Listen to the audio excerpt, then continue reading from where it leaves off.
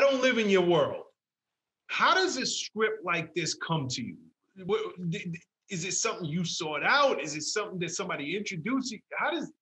Give me an idea of the way Hollywood works. And then how did you get locked into it? Sadly, a script like this doesn't ever come your way. I have stories that I created, many of which deal with Black culture, my experience in those worlds, some that were actually brought to me. And 99.9% of the time in my whole career, you are basically told that, basically Black stories don't travel internationally and therefore they can't get financed and you're not going to be able to make that movie. And it's a very, very sad tale that's told over and over again. And it's an uphill battle that I've been fighting for a very, very long time.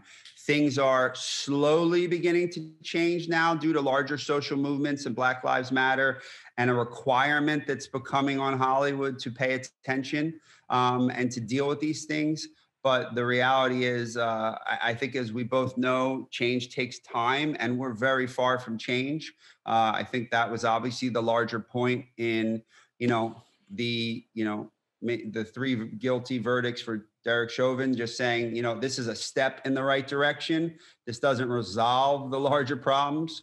And unfortunately, that does apply in many ways to Hollywood. Hollywood is a business. Hollywood is about making money and exploitation of these things. And it's a little bit of, if you build it, it'll come kind of thing. And the requirement was, I kept trying to get this property. Now, the interesting thing, and I've never really thought about it in this perspective, but the book is written by a white male and a prominent white investigative journalist. It is told through the perspective of this white male. I never saw it as this white savior story by any stretch of the imagination. But the reality is the book was prominent. The story was prominent. And I think there was definitely a lot of people trying to get their hands on it to make it. For me, and I'll tie this into the Lincoln Lawyer for you, I have had a very unique history of trying to figure out, because I didn't understand with art and making things, how much of like your own maturation and where you are and the marriage of the two sort of begin to define who you are and what you make and how the world sees you. So, for example, when I went to make the Lincoln Lawyer, I was very young and I was in my early 30s. And for me, the role of Earl, played by Lawrence Mason, the driver, it was a very crucial element to the movie because Earl had his ear to the streets.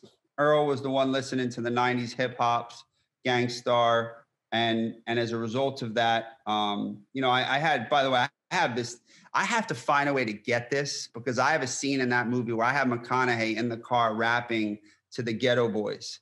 And, Get out of here. Oh yeah. And it's a lot. It's the scene that I was like, if I could put in a movie where I have McConaughey, rapping to this, like it will blow your mind. Cause he says like, my hands are all bloody from punching on the concrete. Like when you're watching Matthew do that verse, I remember like, we have to get this in the movie, but things get cut, things happen. I was steadfast in my belief that the way that Mickey Holler's character learned the streets was through this really savvy street cat, Earl, who was giving him the information and using, because rap is this, like, hip hop is storytelling. It's paying attention and watching and, telling the stories of the streets. So I sort of took that, spun it through Earl to Mickey. But the sad thing about that was like, before that movie tested, and this ties into the larger question, I was told like, all that movie's coming out, all that music's coming out. Like that's not staying in the movie. And what's interesting is I was panicking and I went to the guy in charge and just said, look, can you do me a favor, please? I obviously this is my first, quote unquote, big movie. Can we test it with the music? And he was like, yeah, as long as you can test everything you want, as long as it's out by 7 a.m. tomorrow, which was his way of basically being like, it's coming out.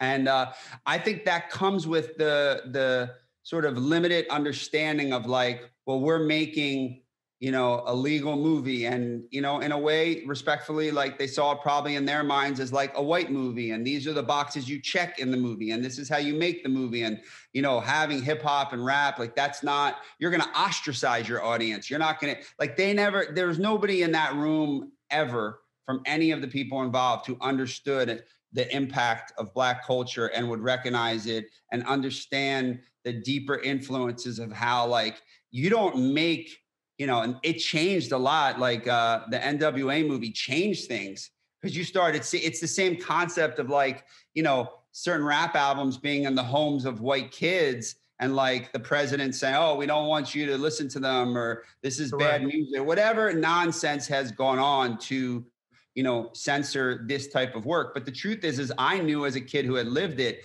this is going to reach everyone. It's not just going to reach the Black community. But it's crazy to me. What I was going to say is Tyrese has been a longtime friend of mine, and I mean a 20-year friend. We met basically when we were kids, and I was at Tyrese's house and Rev Run was there. And if you now know a little bit of the era I grew up, Run DMC were gods. They were gods. Like, no, exactly. Absolutely. Yeah. Just from the sweatsuits to the chains, to the imagery, to the raps, to King of Rock, like, there is none higher. I know every rap song they ever did. Like, my brain I could sit here and bore you all day.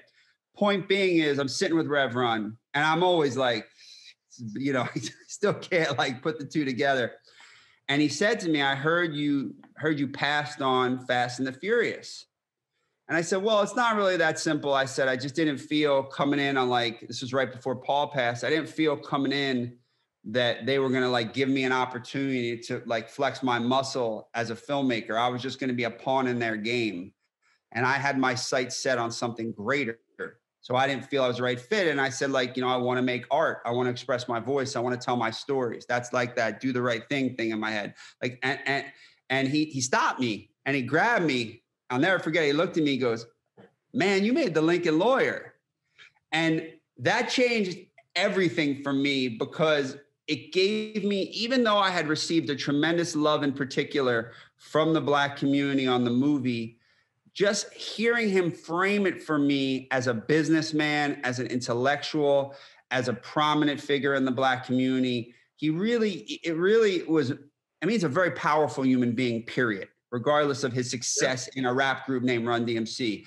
So when I had a chance to have that exchange, it was one of those meaningful moments in my life that educated and taught me about these things. So sadly, and I gave you a lot of information, Hollywood is just beginning to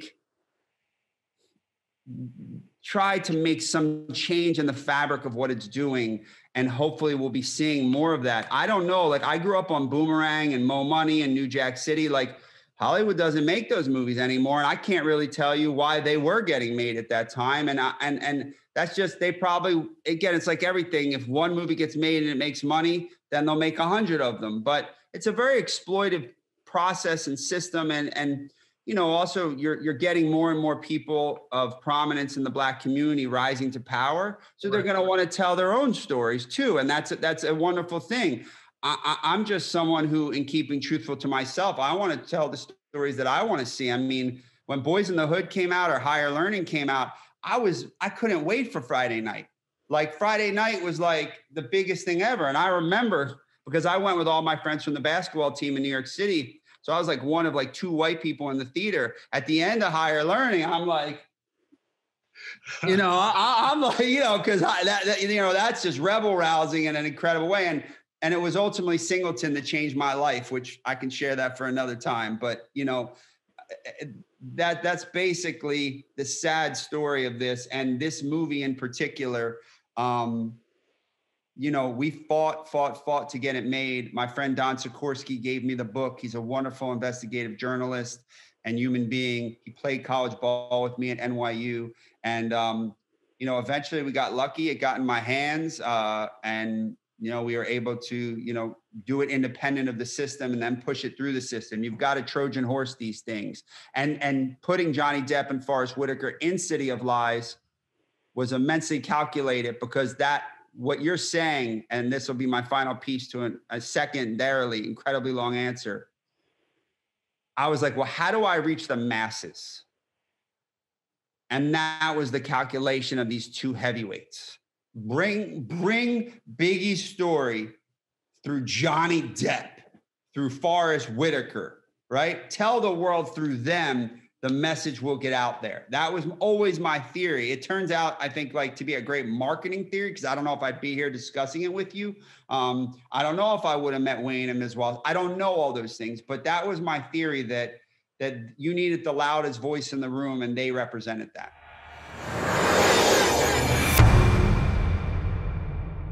What's up, guys? Thanks for sticking with me to the end of the video. Truly appreciate you. If you like anything you heard here today, go ahead and hit that subscribe button. And if you know anybody that can benefit from this message, feel free to share. Peace and love.